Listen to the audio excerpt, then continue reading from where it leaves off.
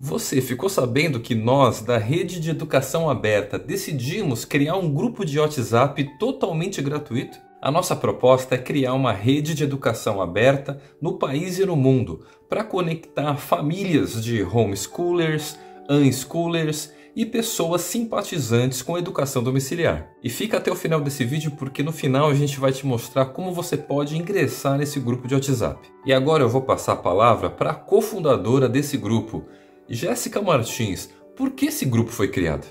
Oi, gente! Espero que vocês estejam bem. Eu vou falar um pouquinho de como funciona o nosso grupo de rede de educação aberta, tá?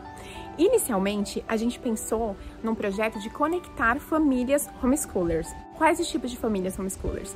Todos os tipos. Na nossa rede, não tem um sistema doutrinário ou religioso, onde a gente conecta pessoas com perfis parecidos. Pelo contrário, seria o oposto. Não importa qual a forma que você pensa, qual a forma que você faz o seu homeschooling, tá? O importante é você ter essa mentalidade aberta, respeitar a diversidade, porque a gente acredita que na diversidade que a gente cresce. Ah, Jé, mas então esse grupo é só para famílias homeschoolers? Não. Nós percebemos também que existem pessoas que colocam os filhos na escola normalmente, mas que têm uma mentalidade de educação inovadora e que são protagonistas da educação do filho. Então, esse tipo de perfil também combina com o nosso grupo. Resumindo, se você é protagonista da educação do seu filho, se você não tem nenhum tipo de intolerância com as pessoas, e terceiro, se você tem uma mentalidade de educação mais inovadora, esse grupo é perfeito para você. E dentro desse grupo de WhatsApp, a gente tem mais liberdade para compartilhar ideias e implementar ações educacionais que realmente vão trazer solução e vão fazer os olhos dos nossos filhos brilharem.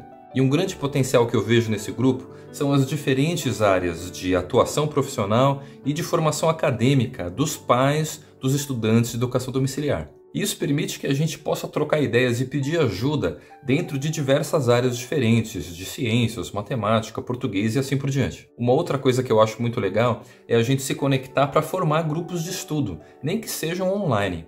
Mas se você estiver em São Paulo e quiser dar um pulo aqui no Open Maker, a gente tem um espaço criativo para a produção de atividades que envolvem tecnologia, programação e artes. Tá bom, mas e como esse grupo me ajudaria? Vou te responder. Esse grupo, inicialmente, como eu falei, a gente conectaria essas famílias. Por exemplo, o Marcio e eu, atualmente somos de São Paulo, então a gente se conectou, mas eu encontrei ele por via do YouTube. Então o que a gente pensou? Se tivesse algum grupo em que todas as pessoas que têm essa mentalidade se unissem, seria mais fácil pra gente se conhecer. Pelo YouTube, eu encontrei o Marcio, fui na casa dele, conheci o Open Maker, um espaço super legal. E a gente teve essa troca muito legal, essas trocas de experiências.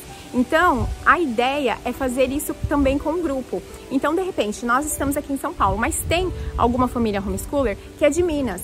Então, de repente, a gente tem uma viagem para Minas e a gente encontra essa família lá.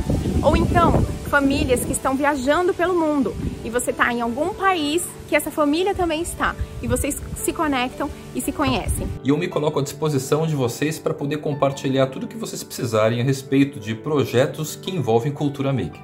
Mas e você, Jéssica, como que você acha que essa proposta poderia ajudar as pessoas? A ideia desse grupo também é um ajudar aos outros. Então, por exemplo, de repente eu tenho dificuldade com exatas, de repente não, eu tenho mesmo dificuldade com exatas. E tem algum pai, alguma mãe homeschooler que está disposto a ajudar. Então a gente pode fazer essa troca. Ou então, no meu caso, que sou educadora parental, às vezes tem alguma família que está passando por alguma dificuldade ali de relacionamento com a criança e eu posso contribuir ajudando essas famílias. Enfim, você pode ajudar da forma que você melhor conseguir, entendeu? Mas o importante é a gente se conhecer, se disponibilizar a ajudar uns aos outros. É uma troca, é uma rede de união.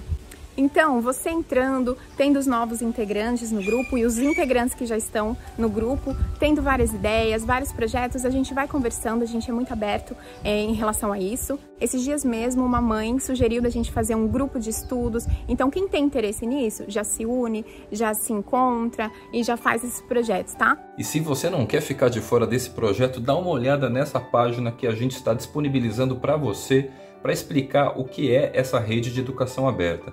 Então, no início, a gente diferencia o homeschooling do unschooling e o que é essa ideia de Open Education, de educação aberta. Aqui eu conto um pouquinho para vocês da história da educação domiciliar que a minha esposa teve com os meus filhos e eu, sobre as decisões que a gente teve de imergir na educação domiciliar.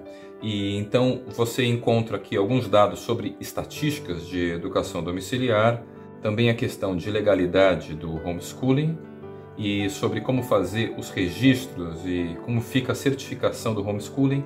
Aqui você encontra uma playlist de vídeos no YouTube a respeito desse tema e também qual é o perfil das famílias que estão realizando educação domiciliar. E no final dessa página você encontra alguns contatos de pessoas que estão interessadas em criar esses grupos de estudo, que seja de maneira voluntária ou mesmo prestando algum tipo de serviço em diversas áreas de formação, na área de ciências, educação física, português, matemática, pedagogia, psicologia, educação ambiental e assim por diante. E se você quer participar com a gente dessa rede de educação aberta, então clica aqui nesse link para o preenchimento de um formulário de participação. Se você se interessou, quer entrar no grupo ou quer saber mais, pode me chamar no WhatsApp ou chamar o Marcio no WhatsApp. A gente vai deixar o link de formulário de entrada também. Se você já decidiu, não, esse grupo é para mim, eu vou gostar muito de entrar, você já pode ir direto no formulário, faz lá, pra gente ter um filtro, saber quem tá entrando, né? E já vai direto. Agora, se você está com alguma dúvida, quer esclarecer, pode chamar a gente que estamos disponíveis aqui, tá bom? Um beijo pra vocês! E se quiser mais informações sobre o que é essa tal de educação domiciliar, homeschooling e unschooling, então dá uma olhadinha nessa playlist aqui e a gente se vê então nos próximos vídeos. Falou!